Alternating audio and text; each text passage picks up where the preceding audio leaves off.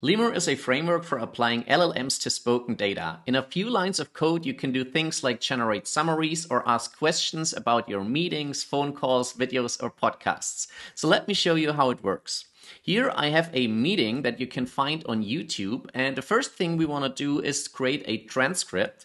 So for this I'm using our Python SDK, which makes it really simple, and here you can see the text. So this is an engineering key review at GitLab. Now the first thing we can try with LeMUR is to generate a summary by calling the summarization endpoint. And optionally, we can also provide additional context in text form. So here we can, for example, say this is a GitLab meeting to discuss logistics. And also optionally, we can provide an answer format. So we want first the topic header and then the topic summary. So let's run the code and see what we get. And as you can see, for each topic, we get a header followed by a short summary. So we can see that they first discuss breaking up the key review into 4 parts. Then they talk about some metrics. Then there is an issue, and then some other topics. So this is a pretty nice overview. The next thing we can do with LeMUR is to use the question and answer endpoint and ask questions about the meeting. So here we can specify a set of questions. For example, we can ask, what are the top level KPIs for engineering?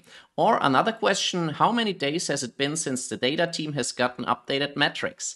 And now we can call the question answer endpoint and see what we get. And here we can see the response. So here are the top level KPIs and also how many days since there was an update. Another cool use case for LeMUR is to get action items from a meeting. So here we can call the action items endpoint, and then we get a list of all the relevant action items from the meeting. So here you can see the response, and you can see we have to review and revise metrics, then investigate some options and also some more action items. So this is really helpful. LeMUR is designed flexibly, so we have a customizable task endpoint where you can provide any task or prompt you want. And it works with over 1 million tokens as input. This translates roughly into 100 hours of audio data. And you can submit multiple files at once. So you could, for example, submit an entire lecture series here. All right, this was a short overview of LeMUR. Check out our docs and our welcome collab to get up and running in just a few minutes. We are really excited to see what you build with LeMUR.